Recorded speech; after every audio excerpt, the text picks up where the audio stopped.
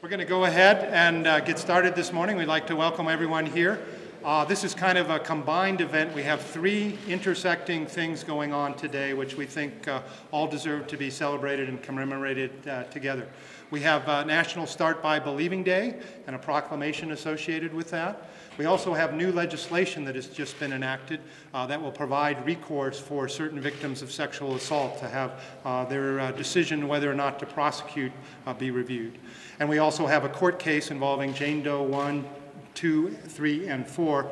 And so all of those different events are coming together today, and you'll hear from speakers connected with each of those. So I believe our first speaker is Ms. Romero. Whoa. Hi, I'm State Representative Angela Romero, and in 2014, I was approached by then Detective Justin Boardman and Julie Valentine, a professor up at BYU who specialized in sexual assault, and Holly Mullen at the time, who was the executive director of Rape Recovery Center. They introduced me to a national campaign called Start by Believing.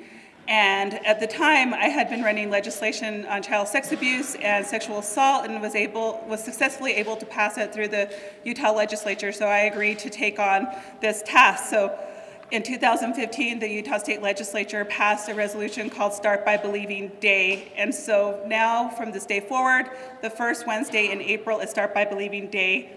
And I approached Mayor Biskupski about declaring Salt Lake City a Start by Believing Day. And I'm going to have Dr. Jennifer Seelig share that proclamation with you.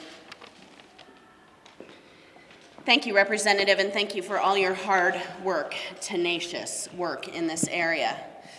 I'll be reading the proclamation on behalf of Mayor Biskupski today. She sends her regrets. She is very, very ill. This is an issue, however, that she has a lot of passion about, cares a lot about.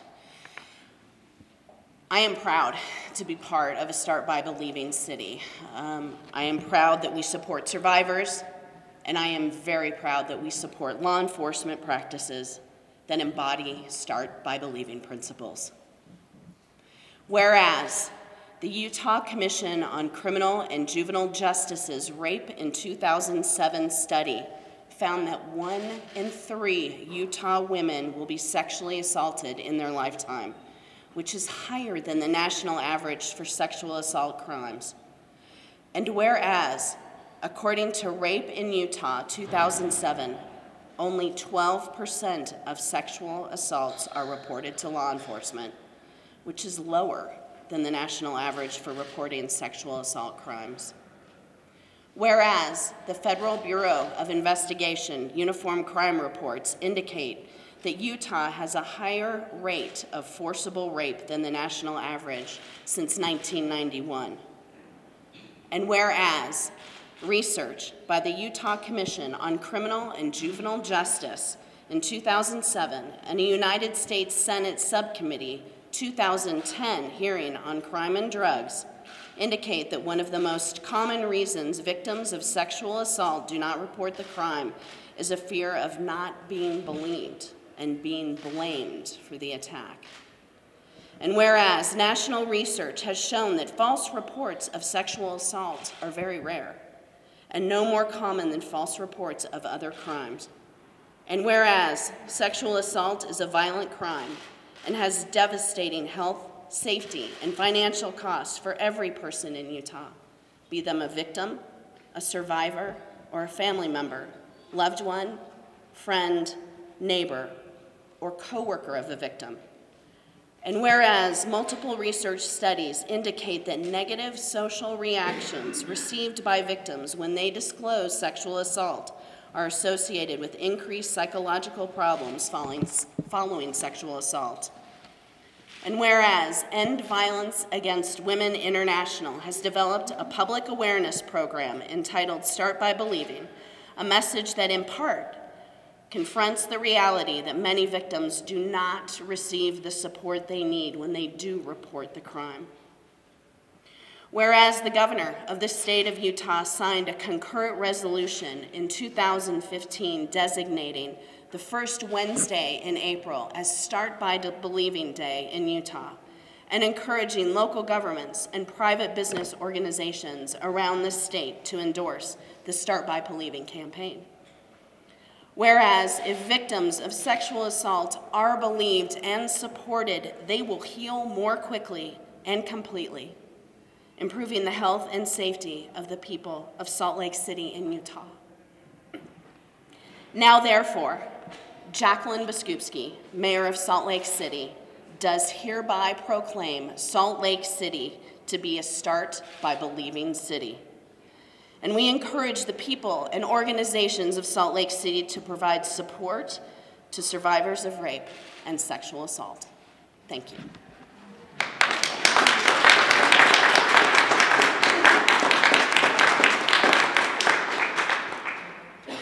Hi, I'm Tabitha Bell, Jane Doe 1.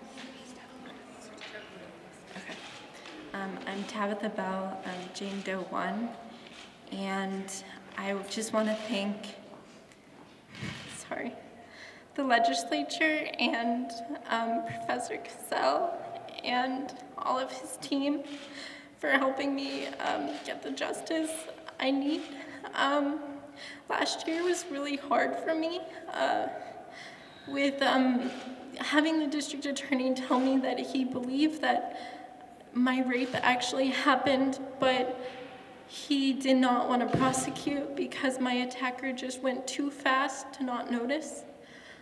And therefore, I lost my community at my school campus. I almost lost my high school diploma, meaning I would never have gotten to go to my dreams college. And I was blessed to have a great support team in my family, but not every victim gets a great family like I do. And I just want to make sure with this bill that every victim can be believed and get the justice they deserve. Thank you.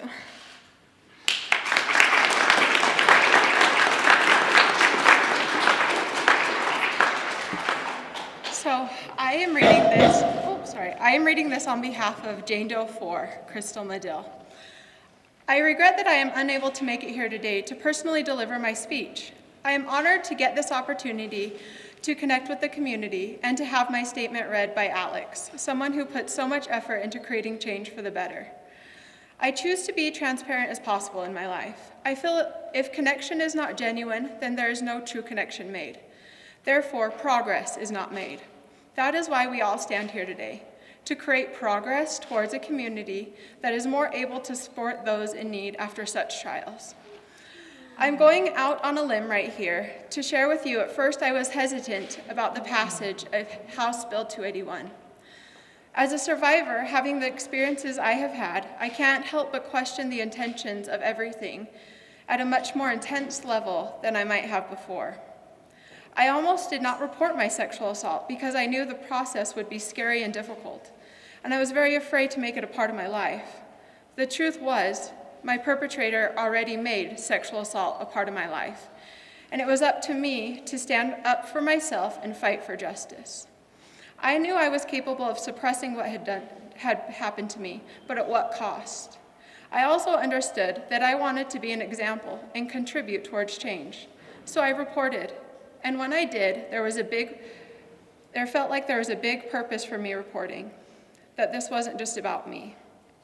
In many cases where the assault did not seem violent because of counterintuitive behavior and trauma responses that are associated with sexual assault, it is those specific actions that I have found society chooses to judge whether or not a victim is deserving of any justice. The internal damage is not considered strongly enough in our society. That must change. The very hard part for myself was having to fight so hard to have my situation heard and supported by our surrounding community and justice system. I was a lucky one, though, because I had the support of our local police department, showing me support and validation from the beginning of my case. I don't feel I should have to consider that lucky. I support House Bill 281 because I am willing to support the efforts of every entity in our community coming together towards progress. My favorite two parts of House Bill 281 is first, that each case more easily will be looked over, not only by district or county attorney's office, but by the Attorney General's office. Secondly, that there's also someone with training who will be looking at these cases. A member of Salt Lake City Police Department once shared with me how much they felt they had grown with proper training towards trauma over the last 10 years. I believe it is time to educate and train our justice system and the rest of our community at the same level. I hope to see others' willingness to address the ugly truth about the effects of sexual assault and what it has on the survivor and the community as a whole. Each individual who is victimized and their loved ones also are affected. I acknowledge that it is uncomfortable to even think about for most of us, but sexual assault is a reality. It is time for all of us to stand up and sit outside our comfort zones with survivors and give them a chance to exercise their right to fight for justice, providing them with a safe, supportive environment to do so. My hopes are that one day we will have a community that addresses such obstacles with more courage, healthy acceptance, and more passion from the community. That we will create a society that makes potential offenders think twice about their actions and creates a safe place for them to receive help before offending. To create a safe place where those who have been victimized can feel that they can safely report. To empower victims not only to survive their trauma, but to choose to live their life again and empower themselves. It takes every part of our community to work together towards this kind of change, especially those who are not in any official role of leadership. I want to thank my friends, family, and loved ones, the Utah Crime Victims Legal Clinic, the Rape Recovery Center, Wasatch Forensic Nurses, and the local media. Specifically, I want to thank Paul Cassell, Bethany War, and Alex Merritt. Finally, a special thanks to Salt Lake City Police Department, and specifically Detective Jeff Mott, who has always believed me.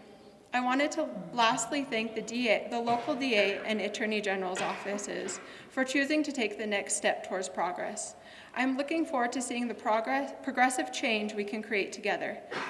Thank you to every single one of you who has taken the time to listen to my speech. And to someone who is a part of this community, it means a lot to me. Thank you. Crystal Medill, Jane Doe 4.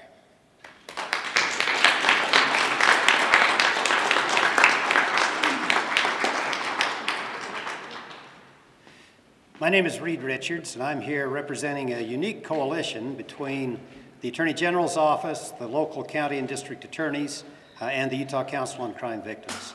Together, they worked with Representative Lisenby to put together the wording of House Bill 281. That House bill authorizes the Attorney General's Office to take a second look at cases that have been presented to a county or district attorney and have been denied for prosecution. So it allows a crime victim to look first to the county or district attorney for help in prosecuting his or her case. And then if it is a serious first-degree felony, as most sexual violations are, it provides an opportunity for that individual, if the case is turned down by the local city or district or county attorney, to go to the Attorney General's office and have the Attorney General's office look at the case as if it were a new case, giving no deference to the decisions made before, and make a second determination as to whether that case deserves prosecution. This, I think, provides a wonderful right to our crime victims in the state of Utah to not only have it looked at by a very capable and competent city or county or district attorney, but then if they don't agree with the decision, to then go to the Attorney General's office and have it screened and looked at by a competent, significant, and able Attorney General deputy who then can move forward with the investigation and the prosecution of the case. A wonderful step forward in the Utah legal system.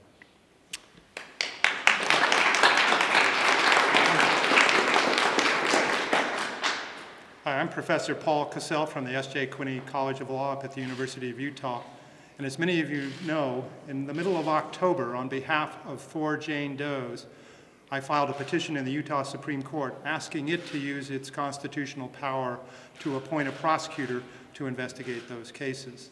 I was pleased to be joined by a very capable legal team, including Bethany Ward from the Utah Crime Victims Legal Clinic, Meg Garvin from the National Crime Victim Law Institute, and local attorney Greg Fairbrush. After we filed that petition, it seemed that people started to believe sexual assault victims more earnestly. And indeed, we were pleased, the 4 Jane Does who I had the honor of representing, to see the Utah legislature take up their case and to pass a bill that will now provide an opportunity for victims of serious sexual violence to have a decision by a local prosecutor not to file charges reviewed by the Utah Attorney General's office. And so I can report that within the last hour, we have filed in the Utah Supreme Court a notice of withdrawal of our petition. Our 150-page petition seeking appointment of a prosecutor from the Utah Supreme Court has been withdrawn in favor of sending the same information to our Utah Attorney General's office, who will now review the case. And so we look forward to a careful scrutiny of each of the cases from the 4 Jane Does, and we're optimistic that justice will follow in the near future. And I think Ms. Nistel is going to say a few words on behalf of the Utah Crime Victims Legal Clinic.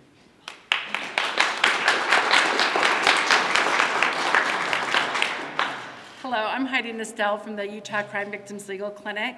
We provide free legal services to crime victims as they go through the very difficult and sometimes overwhelming criminal justice process. In 1987, Utah was one of the first states in the nation to pass a Bill of Rights for victims. In that Bill of Rights, the legislature declared that the rights of victims should be pursued as vigorously as rights of defendants. In 1994, the state of Utah, the people of Utah, voted to change Utah's constitution to afford rights to all crime victims. As important as these moments have been, and a great start in Utah, our laws continue to evolve and improve for crime victims. Today and this moment is a very important step in that journey and that process. We need to continually strive and champion for the rights of victims so that they can be treated with dignity, so that they can be provided information and notification about what's happening in their case, and most importantly, so that they feel invited and have a place at the table to participate.